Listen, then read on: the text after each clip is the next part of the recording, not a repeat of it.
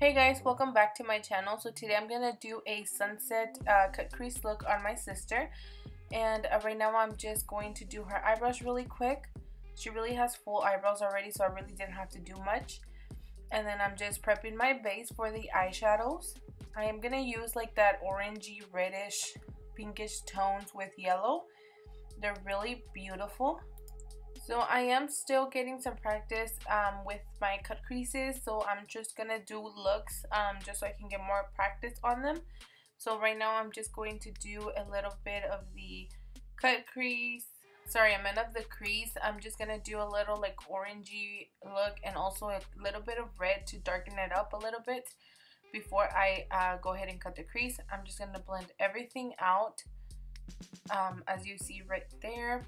I'm just gonna cut her crease with the same concealer that I used under her eyebrows, and then I'm gonna apply that yellow tone, which was so beautiful. It's from my palette Take Me Back to Brazil from BH Cosmetics, and I absolutely adored that yellow. It's really bright yellow.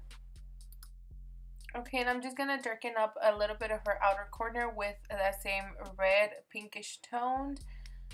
Just so we can make a little bit more definition to the eye and really blend in that yellow. And okay, so you will see throughout the video that she's always like blinking and all that. She doesn't like stuff going into her eye, or you know, she doesn't like me to apply mascara under her eye either.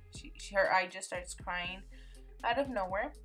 So I'm just adding a little bit more of that pink just to really make it pop out. That was like that hot pink that is really beautiful, and that pink is from my Jeffree Star, sorry, from the Jeffree Star pink palette that I have. That is amazing. Okay, so make sure you clean all the harsh lines with a clean brush, and just make sure everything is nice and, you know, blend it. We don't want any like lines or anything onto our cut crease. So right now I'm just gonna go ahead and clean off all her excess eyeshadow that fell under her eye, just so I can start doing her foundation and to make sure that she has a clean face.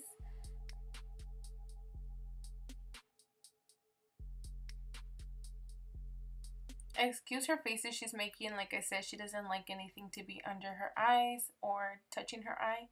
Also, this is me taking a little break so my sister can go to the bathroom.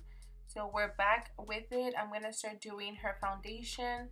I know it looks a little bit lighter on camera, but that's because of my ring light. I guess it was too bright. But it does match her shade, I promise. So I'm just going to bake her under eyes. I just did her foundation just as normal. Now here I'm just going to do a little bit of eyeliner just so that look can actually look more defined and bring depth to the eye.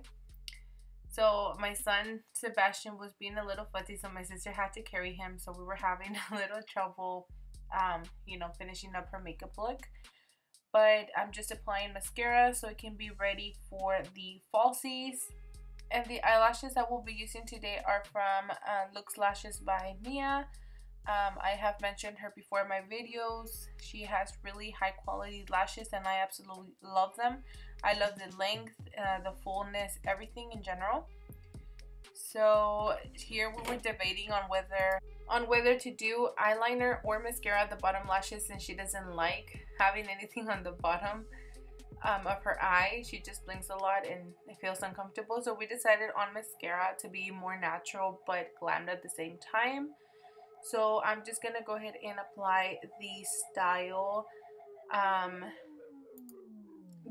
Seduce Me by Looks Lashes by Mia, like I mentioned.